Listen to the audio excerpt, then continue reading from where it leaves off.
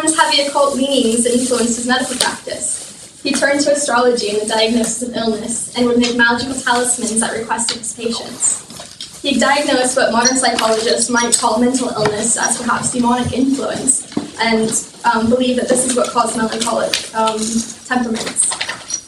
His methods, which were slightly more astrologically based than the norm, drew the attention of the company of barber surgeons who banned him from practicing medicine in 1594. After this action against him, Foreman became extremely paranoid and certainly reclusive. In his more private studies, he involved himself deeply with occult philosophy and practice.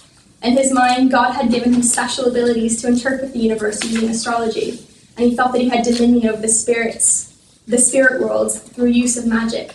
He wrote in his diary that, quote, "The very spirits were subject to me, what I spoke was done," unquote.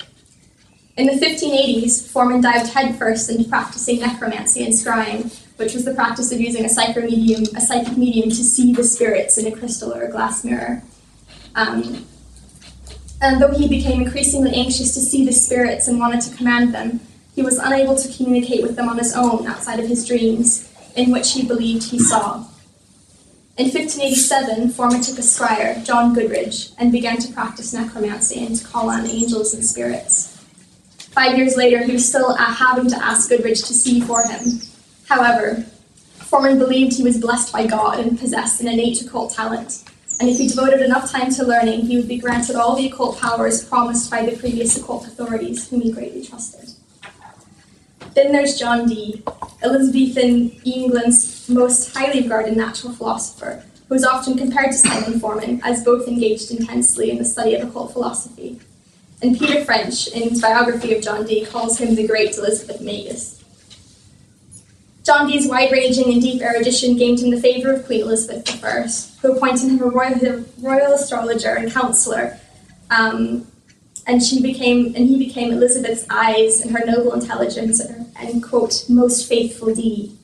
And there is a note of awe and respect which is not always apparent in her dealings with other learned men.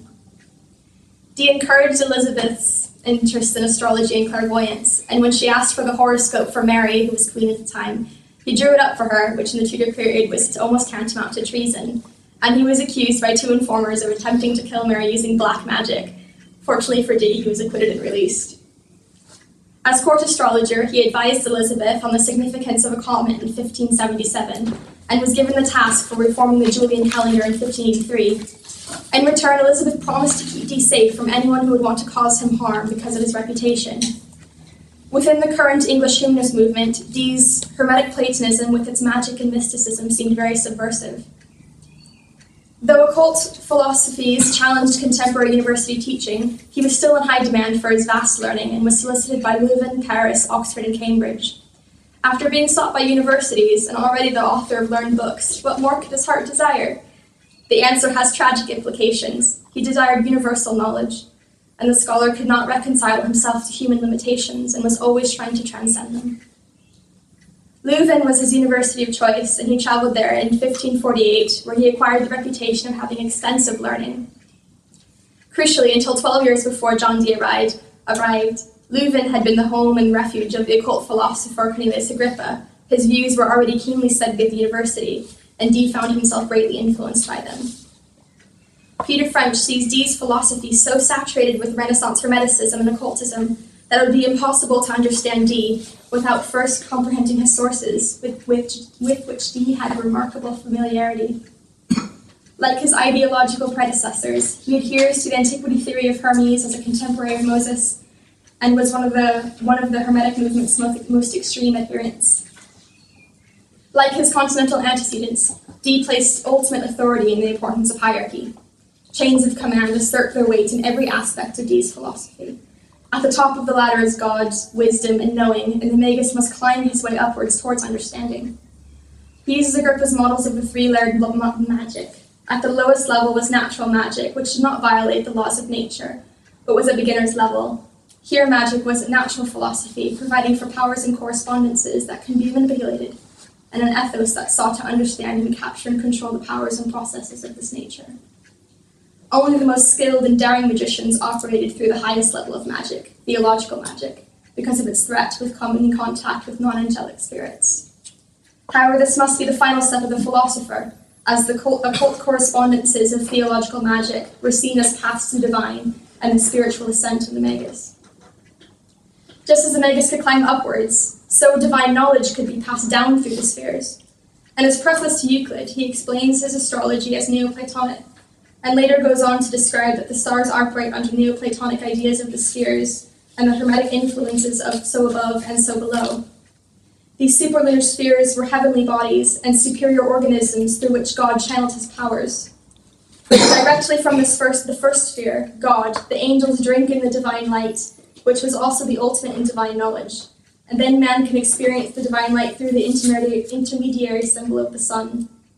This actually helped to promote the idea of a heliocentric or Copernican universe, whereas previously Hermetic philosophers believed in the geocentric universe, surrounded by spheres and other elements, within the circular spheres of the moon, sun, stars, angels, and above them all and around them all was God. Dee, along with his European counterparts, embraced the Kabbalah, and Dee's library contained more Hebraic materials than any other library in England during the period, and many of his works were heavily annotated, showing his studious attention to the material. But his interest in Kabbalah was on practical magic, and his numerology seemed focused on the interest of angelic names, believing that saying them would give him command over these angels. In his table for the invocation of good angels, he was concerned expressly with discovering the names in the hierarchies of spirits. He used his talismans to attract angelic forces, sought out the 42-letter name of God in the Kabbalah. And though he seems concerned with demonology and the names of spirits, he connected Kabbalah's demonic operations with the celestial hierarchies of Pseudo-Dionysius, thereby cloaking unorthodox demonic magic in the approval of respectable Christian authority. He even assigned planets to each of the angels, furthering the fusion between angelic hierarchies and astrology. Probably the most bizarre aspect of John Dee's career is his long and intense dedication to the angelic conversations, a series of what he calls exercises and actions. Dee had begun to attempt contact with angels by 1581 and possibly as early as the 1560s. John Dee was already interested in angelic magic during his most ambitious scientific works of 1569 and 1570, and had begun scrying in crystal magic during the writing of his preface to Euclid. And this suggests that he saw no fundamental division between natural philosophy and spiritualism. Dee's conversations conformed to the 16th century belief that God communicated through his intermediary spirits of the middle areas to select individuals. Similar to Simon Forman, Dee's preferred method of celestial contact is through scrying, though Dee did not scry himself, but hired a scryer. He had a series of scryers of varying degrees of ability, but it wasn't until he met Edward Kelly in March of 1582 that his angelic experiments really yielded results. Edward Kelly, sometimes called Edward Talbot, and this change of name is often assumed to be the result of him hiding from a shady past, would gaze into a stone mirror and act as a medium of communication between Dee and the spirits. And though Dee probably knew of Kelly's rather dubious background and history, it seems to have no influence on his assessment of the seer's clairvoyant abilities. It is difficult to know whether or not he believed himself to possess supernatural powers, since he always relied on the aid of the scryer to communicate with the spirits, though he did on occasion record witnessing them firsthand. Dee's desire to make direct contact with the spirits would have been important if understood from a Hermetic perspective. The closer Dee moves towards the angels and their knowledge, the higher up the Neoplatonic ladder he climbs as a result. While most contemporary scrying had a financial motivation, locating stolen goods or lost items, Dee used scrying as a means to mystical knowledge.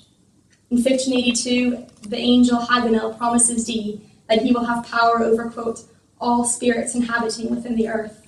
And a year later, the angel Uriel speaks tantalizing about a book, quote, the book containeth 3 kinds of knowledge, the knowledge of God truly, the number and doings of his angels perfectly, and the beginning and the ending of nature substantially, end quote. It's easy to see how hints like these could have been torturous for the would-be Grand Magus. The ultimate goal of John Dee's science and magic was to understand God's creative genius. He saw his angel conversations as part of the magical hierarchy laid out by Agrippa, but his ever-increasing efforts with the conversations suggest that Dee had entered into a period of intellectual crisis, so profound that he began to doubt whether the information he could find in books could really help him achieve certain knowledges. With the celestial spheres and the transmission of knowledge, it seemed that beings could move up or down the spheres. As God's divine light filters downward through the angels and stars, so the devout magician can climb upwards towards wisdom. Dee moved variously down both pathways, sometimes dedicating his energies to devout studies, and others desperately trying to receive top-down divine revelation. Peter French suggests, quote, these intense inner contemplations leading to direct mystical contact with divine men's, he may have learned Gnostic secrets, unquote. But his increasing attention towards his angelic experiments suggests that he was dissatisfied with what these meditations were revealing to him. He began to obsess over the lost primordial language that was supposedly the language Adam used to name all the animals and creative things. His long career in alchemy, in search for the philosopher's stone, would grant its possessor immortality, and this is even more revealing when he begins to call it the Adam Stone. It seems as though Dee desired to restore man to his pre-fallen state when he could be in direct contact with the divine. His desire was so intense that he not only abandoned his scientific experiments, but also neglected his humanist philological caution and overlooked the serious warnings against angel magic to be found in all of the works of his favorite occult authors. Although Dee's supposed intention focused on dealing with purely angelic spirits, he seems to have been often in contact with devils, mischievous spirits, and dubious half-human beasts. Certainly his magic bordered on the demonic.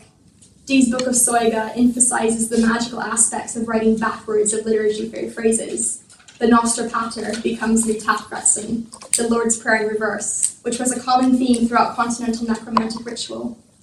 Richard Deacon, in comparing Dee's angels to his demons, claims that Dee was clear on the subject of angels as intelligent but passionless beings with a knowledge of the past and future, but with demons he was far more vague and evasive. Dee never seemed willing to deal with the obvious presence of the demonic within his magic, except to remove blame from himself as the pure philosopher who was not the object of their magnetic attraction. He believed that certain stars could be considered evil because of their heavy influence upon men, which can often propel men towards wickedness. However, the evil is already present within human nature and can only be amplified by the star's influences. Barnabas Saul, one of Dee's early scribes, had a criminal record and elicited distrust from Dee, who recorded in his diary that there was an evil spirit that sought Saul's death because he is accursed. In the angelic conversations, demons and evil seem to be more frequent than divine knowledge. In November 1583, a spirit named King Banasper encouragingly says to Dee, quote, by me thou shalt cast out the power of wicked spirits. By me thou shalt know the doings and practices of evil men, and more than may be spoken or uttered to any man, unquote. Even though this royal Banasper promises power over demons and angels, Satan himself seems bent on corrupting Dee's research. Uriel comes down to warn Dee in his scryer that Satan has been using Edward Kelly, and Raphael claims that Satan has been working against them. On April 19th, 1590, Dee records a particularly trying day the week before, when the King of Darkness did what he could to, quote, hinder our proceedings, unquote. And their poor unsuspecting nurse Anne became possessed by a demon just a few sessions later. Dee seems to find comfort in blaming demonic influence on his scryers, allowing himself to maintain the position of pure and pious musician.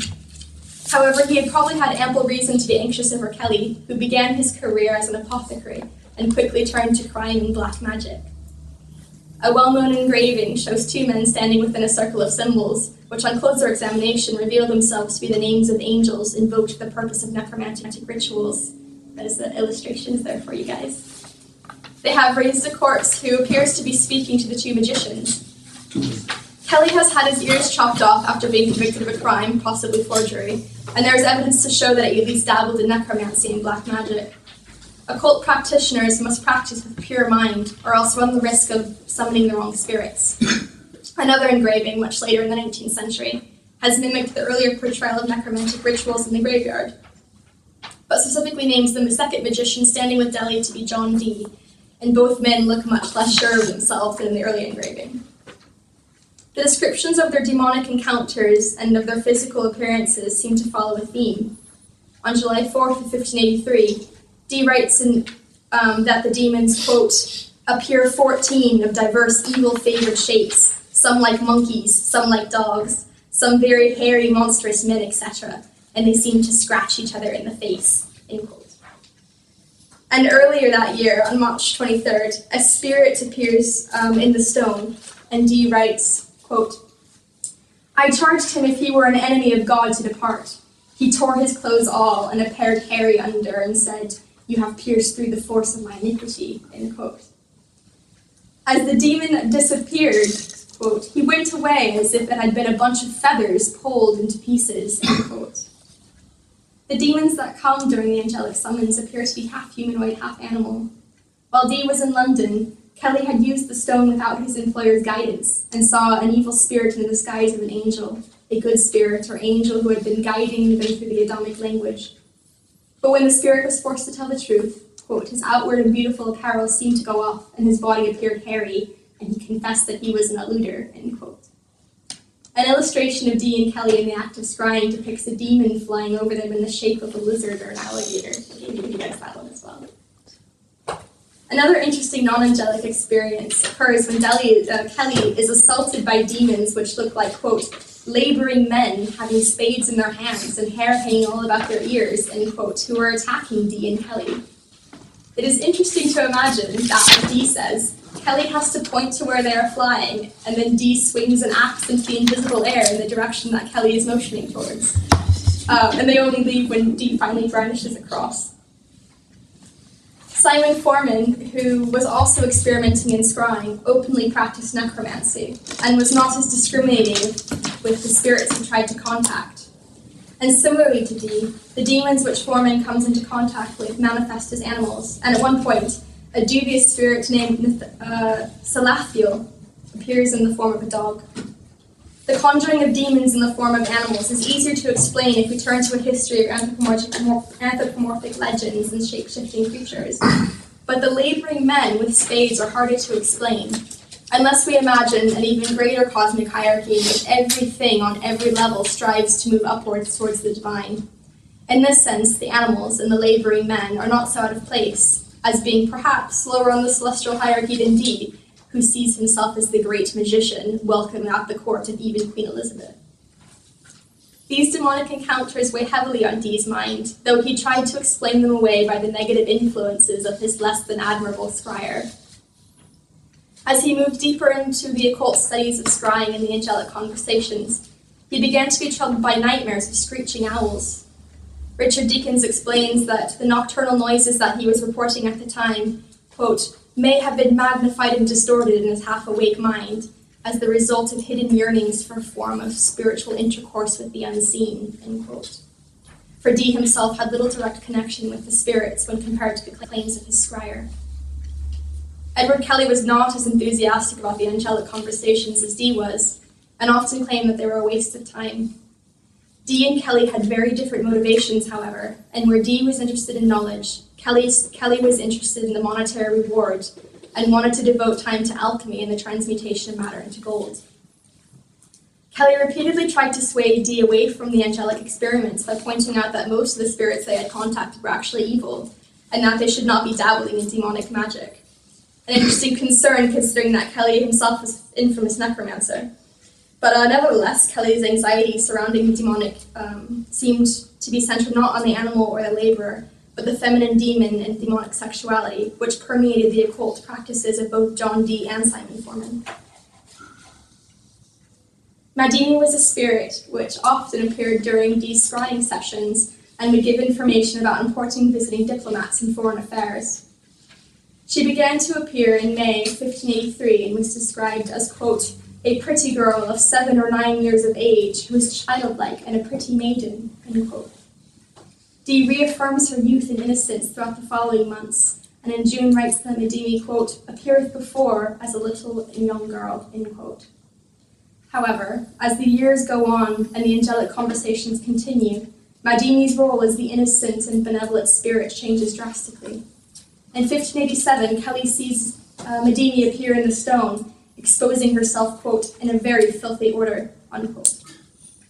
While the other spirits continue to manifest, quote, in that most disorderly and filthy order, end quote. On 18th of April, 1587, all the other spirits move away, and only Medini remains, and then she, quote, openeth all of her apparel, and showeth herself naked, and showeth her shame also, end quote. Something remarkable has happened with the angelic conversations with the sudden exposure of Medini's sexuality. It is possible that she has aged along with the years, starting at age 9 in 1587, and then she becomes 13 later on. And her transition from innocence to adolescence is marked by the change in the methods of the angelic experiments. Medini orders them to share their wives, what Dee would refer to as marital cross-matching. The spirits demand that in order for Dee to continue in his occult pursuits of the divine knowledge, he would essentially have to engage in a kind of sex magic. These new commands on the part of the spirits and Dee's acceptance of them have often been regarded by serious scholars as an embarrassment, but it demonstrates just how far Dee was willing to go in his desperate pursuit of knowledge. Both Dee and Kelly seem reluctant to submit to the new cross-marital doctrines, and Dee questions the spirits as to their exact meaning, hoping that perhaps they need a more metaphorical sharing. The command is issued so suddenly and is so out of the norm from the previous expeditions into the Adamic language and numerology that it seems it can only be explained by Kelly's extreme hatred of the angelic experiments, and Dee notes that Kelly had repeatedly said they thought they should not deal with the spirits any longer. However, when Kelly's pleas based on the supposed wickedness of the spirits were ignored, Kelly must have pushed the issue even further. Dee's diaries attest to his fidelity, as well as the abstinence he practiced as a mean to attain spiritual purity that was necessary for those in search of higher mysteries. Kelly, knowing Dee, could have invented the commands, never expecting him to go through with it. However, it is also noted by Richard Deacon that Kelly was known to give gifts to Dee's wife, and often compared his own life unfavorably to her. Very disappointed at the turn in Dee's angelic events, E.M. Butler wrote that, quote, between them, he and his squire, had also initiated a new kind of necromancy, imbued with a particular blend of phoniness, holiness, and feeble-mindedness, end quote. Dee, though it may seem strange that he accepted the new doctrine which sexualized their magic, was well aware of the complications surrounding the female demons and had hints of sexual magic in his symbol of the Monas, which Peter French claims is a sexual symbol of the sun and the moon interlocking, quote, to suggest their conjunction and generative faculty, end quote. And though he seemed willing to include sexual symbolism in his Hermetic philosophies, when it came to feminine spirits, he was much more anxious. In 1583, when he comes in contact with Galva, a female spirit, he writes that, quote, Tritemius saith that never a good angel was read to have appeared in female form, end quote. Galva reassures him that angels are, quote, neither man nor woman, therefore may those that are the eternal ministers of God in his proportion of sanctification take unto them the bodies of them both, end quote. While John Dee seemed an uneasier practitioner of sexual magic, Simon Forman recorded his uses of it openly in his diaries. He used talismans engraved with phallic symbols for virility throughout his career, but especially at the end of 1596 when he was looking for a wife. Indeed, Feingold writes that it is, quote, impossible to evaluate Simon Forman's career without considering his incessant preying on women, end quote. He would often sleep with several women in one day, probably medical patients, and meticulously recorded the outcomes for astrological purposes. He had a fixation on the power relations between men and women, and this seems to manifest itself in his nightmares about witches. Forman detested witchcraft, but certainly believed in its power and strongly criticized books that expressed doubt in its existence. He believed that the elite magician was superior to the witch, because the magician operated with the consent of the divine and with the intention to make use of magic to glorify God. That he had nightmares about witchcraft illustrates his anxiety of both feminine occult power, but also perhaps the proximity of his own magic to the illicit magic of witchcraft. In his dreams, three witches approach him to, quote, feed, end quote, off the learned magician's power, which portrays witches not as individuals, like the magician who works mostly in solitude, but portrays them en masse, therefore becoming a larger threat. The problems that the existence of witchcraft proposes to the elite magician are numerous. not least the question of legitimacy. Elite occultists bypass this concern by placing witchcraft solely into the realm of the demonic, and it is worth considering that before the demonologists put a diabolic spin on familiars, they were popularly conceived to be the angelic guardians of cunning folk and other healers. But the Witchfinder General, Matthew Hawkins, would later proclaim that all animal familiars were either wicked or fallen angels. In this sense, the animal demonic and the feminine demonic are bound up together and are perhaps inseparable when looking at Dee's conversations with angels. While given the anxiety about animals and humans in this context, it is tempting to look at these transformations from a kind of delusion, becoming animal, becoming woman perspective, but I think there's much more going on here. The animal and the woman both representing lower forms than the higher man, specifically the educated magician man. Perhaps these manifestations of woman and animals are the demonic threat to John Dee's pious reaching towards the heavens and towards the transcendence of his human self into the higher spheres of the divine. How then can we interpret his agreement with Kelly to share his wife? When I was addressing this issue with a friend, feeling quite smug about myself and saying, "Oh, well, of course you can't mix Dee's Gnosticism with wife-swapping sex magic," he answered, "Why not?" And this really led me to think about Dee's abandonment of worldly goods and pleasures as a mode in line with his abandonment of his prized possession, his wife. Only after he relinquishes this final object from his guarded collection can he be truly free from the earthly ties that often accompany relationships. Perhaps instead of looking at it as gaining a multitude of sexual partners and engaging in sex magic, it was this abandonment of the earthly that put this practice in line with the philosophers he so much admired. Thank you.